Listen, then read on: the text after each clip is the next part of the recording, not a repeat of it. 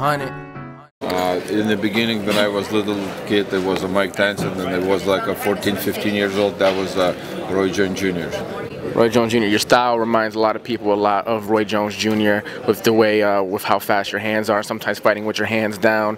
What can you say you learned the most in your fight with Salido, with that one loss, that you've changed now going forward in your career?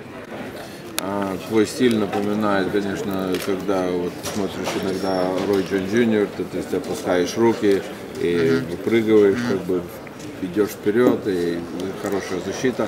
Но что бы ты мог сказать, что самое больше ты выучил в бою с Салидо?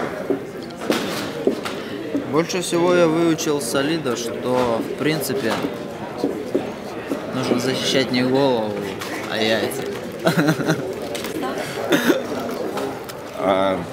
The most what I learned from about in the Salido, what the most you have defend not your head but your balls. Okay.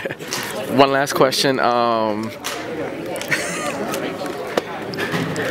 Yeah. You mentioned before that, you know, the other champions don't want to fight him. Is it a double-edged sword to be so talented and to be avoided, or is that, you know, a gift in itself that he's that accredited as being such a great fighter?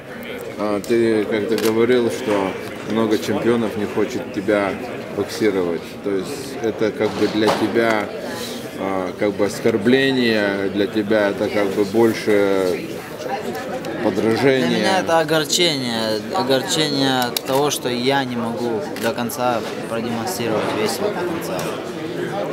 For me, it's other champions not coming to fight me. For me, it's kind of like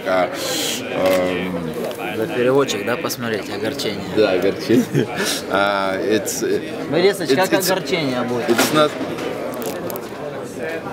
sadness. Yeah, for me, it's kind of like sadness because I cannot demonstrate all my talent I have. Thanks a lot, Vasil. Appreciate it.